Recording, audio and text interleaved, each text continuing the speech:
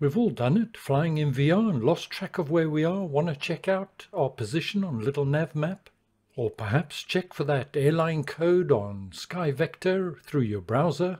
Finally got the time to check out that website you've been meaning to visit, or on a long flight and want to listen to the dulcet tones of your favorite YouTuber, or perhaps watch a tutorial. A festive welcome to the Sim Hangar. My name's Mark, thanks for watching, and let's get started with a message from this video sponsor.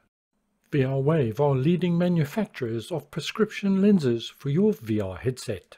I use their lenses every single time I'm in VR and can personally recommend their products. And they're reasonably priced. From the 15th to the 30th of December, they're offering a substantial discount on their lens products. Plus you can get an additional 5% discount off your whole order at checkout by using the promo code shown on screen. VRWave provide lenses for a wide range of different headsets, which includes the Pico 4, MetaQuest 2, HP Reverb, Valve Index, and many more.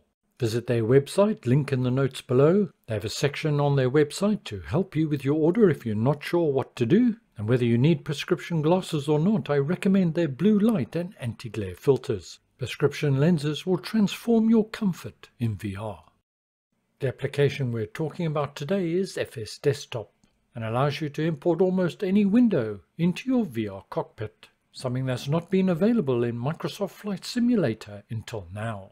This is made available to us from an independent developer, Chris. He's the same dev that brought us the excellent FS Kneeboard, the perfect VFR flight planning tool for VR users. Before buying it, you can use it free for 3 days, and if you do decide to buy it, well, you can choose how much to pay, anything from 15 US all the way up to 50 US. So somewhat uniquely, the developer's letting you decide what the value of the package is for you.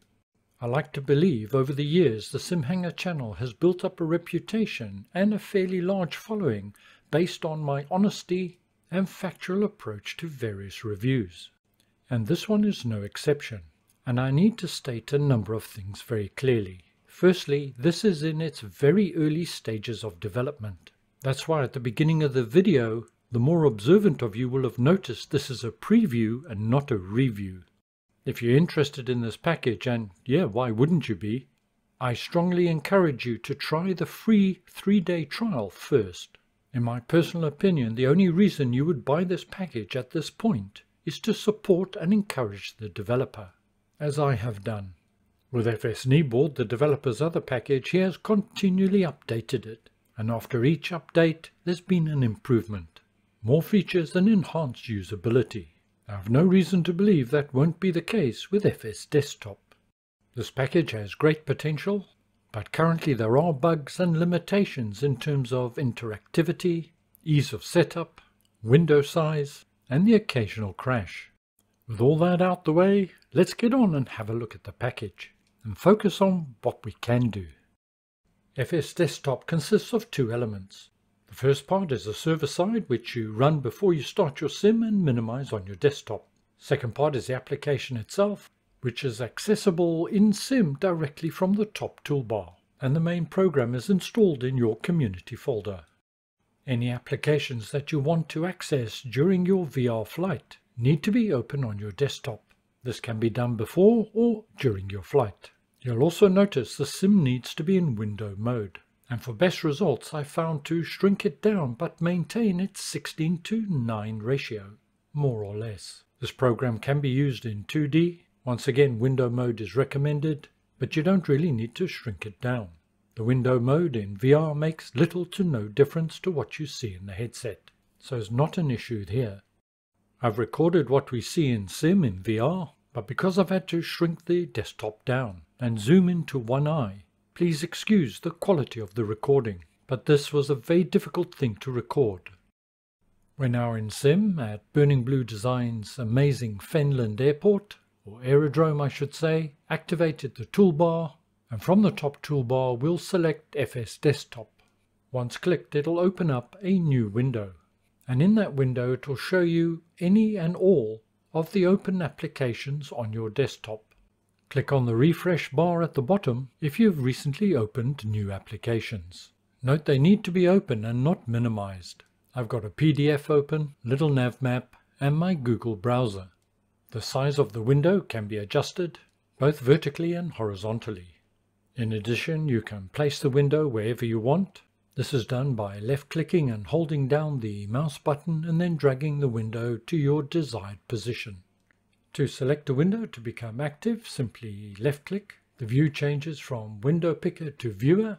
This is Little Nav Map, and we can see my aircraft at Finland. I can interact, turn the aircraft position on and off, and I can interact with various other functions. What is very restrictive and not fully supported at this time is your ability to zoom in and out, or to scroll down using the mouse.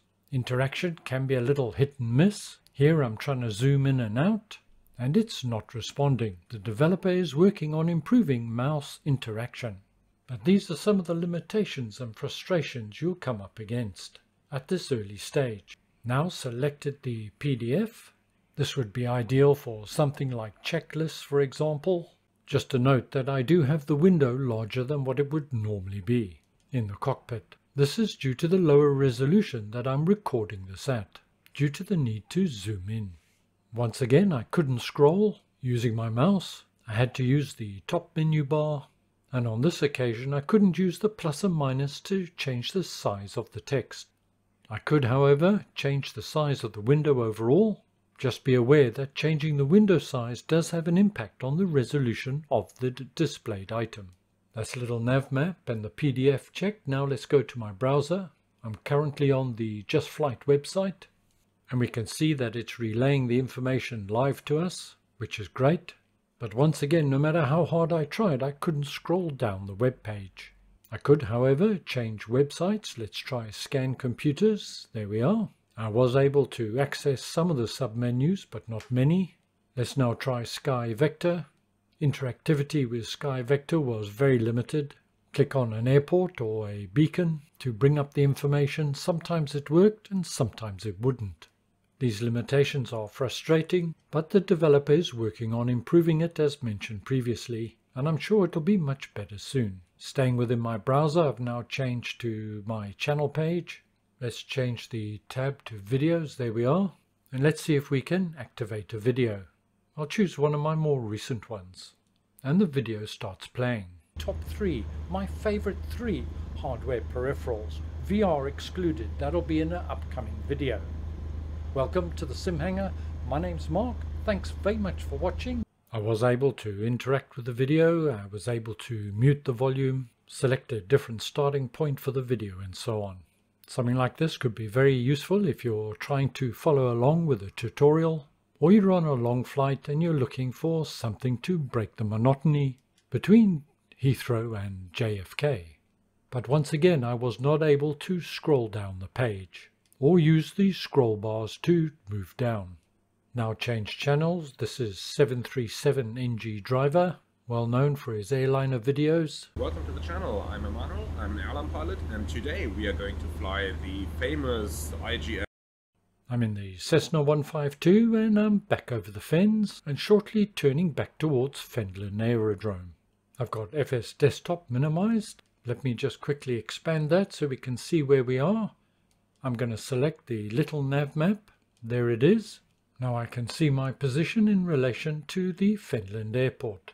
I found little nav map work quite well with this application, although occasionally I did have to refresh the page.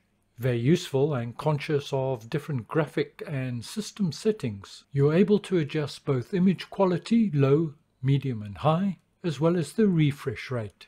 Again, slow, medium and fast. I did find image quality on low, as I was flying in 2K, was basically unreadable. Image quality at high and medium refresh rate seemed to work well for me. This application does have some hit on the FPS.